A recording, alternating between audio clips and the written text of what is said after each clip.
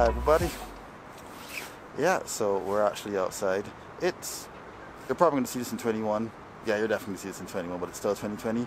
It's a few days before Christmas. We decided, let's go to a place where there'll be the least people right now. Have you guessed where?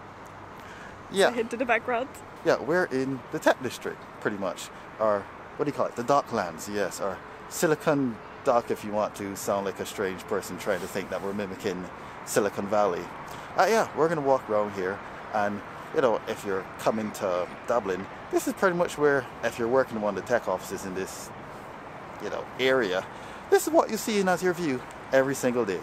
It's been 9 months since I've been out here, so yeah, let's see what's there, what's new, and just have a nice chill walk. Yeah, we got pretty lucky today because the weather is pretty much gorgeous in comparison to what it was like, you know, the past couple days. Yeah, yesterday, like oh my gosh. Constant rain.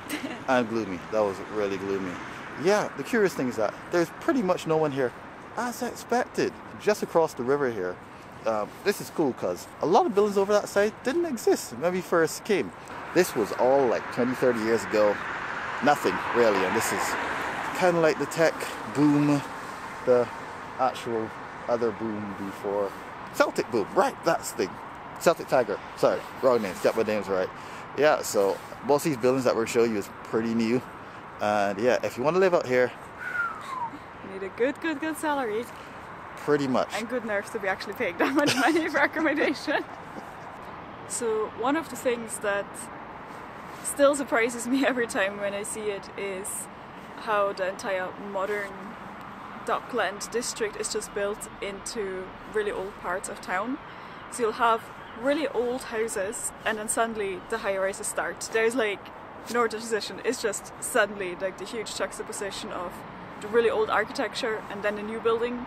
And sometimes you'll also find some of the old buildings still scattered across the Docklands, and people obviously took great care not to remove at least the facade. There might be nothing behind it, but at least part of it they tried to keep, so it's also fun trying to spot the older structures in between all the new high-rises.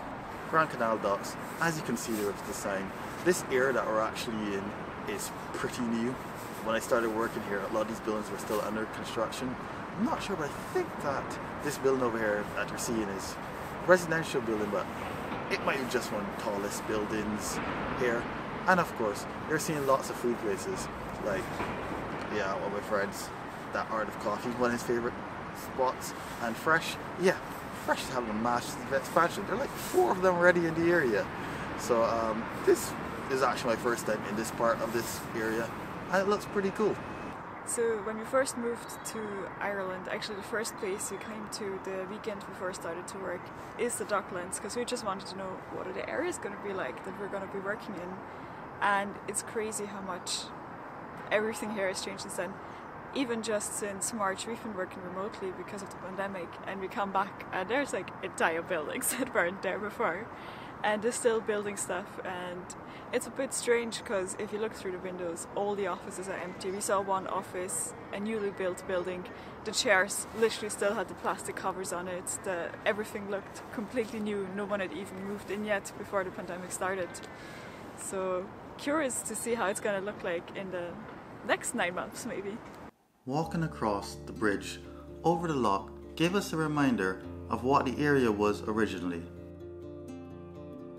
As the new buildings turned to older buildings, we wonder what the people who lived here for years and decades before thought of the rising towers looking outside their windows.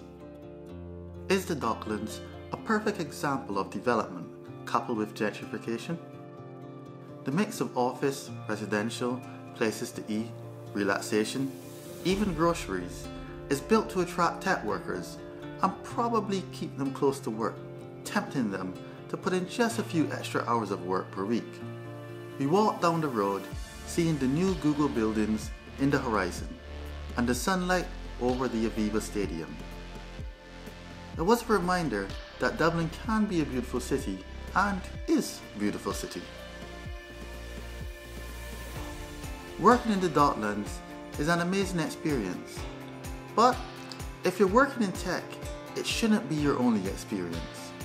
The more real and authentic experience in Ireland waits the further away you are from this area.